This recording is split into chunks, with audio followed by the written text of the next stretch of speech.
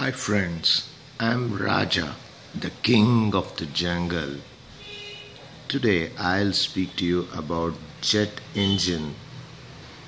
Now, how does a jet engine work? A jet engine works on the principle of Newton's third law of motion. That is, every action has an equal and opposite reaction.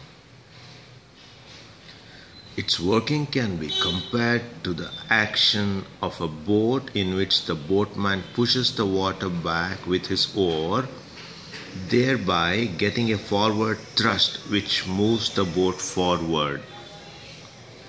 In simple words, according to Newton's law, the action of pushing the water backwards produces the opposite reaction of the forward movement of the boat. Similarly, a jet engine ejects gases to the rear at a high speed, and the resulting opposite reaction gives a forward motion to the aircraft.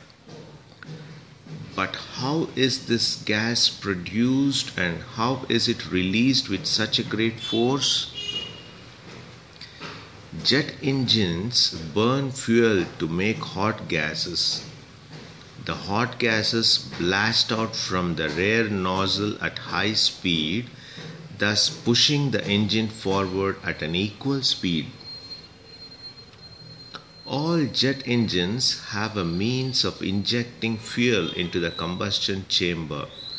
There, the burnt fuel produces a great amount of hot gases.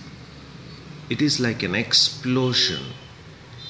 These hot gases are released from the rear of the engine with great force, which pushes the engine forward.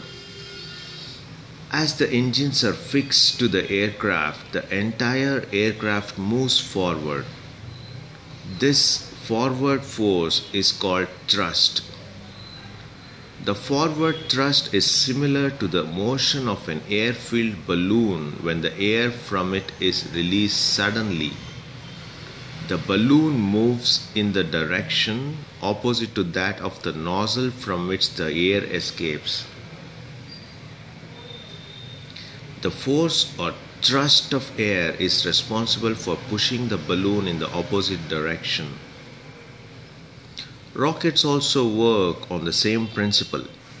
The main difference between jets and rockets is the source of oxygen. A jet engine takes oxygen from the air through intake nozzles, but a rocket carries its own oxygen supply in the form of liquid oxygen in a tank or in the form of solid fuel.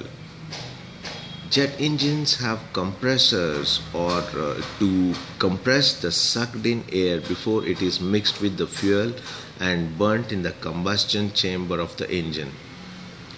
The compression helps to increase the force of explosion in the engine, thereby producing greater thrust.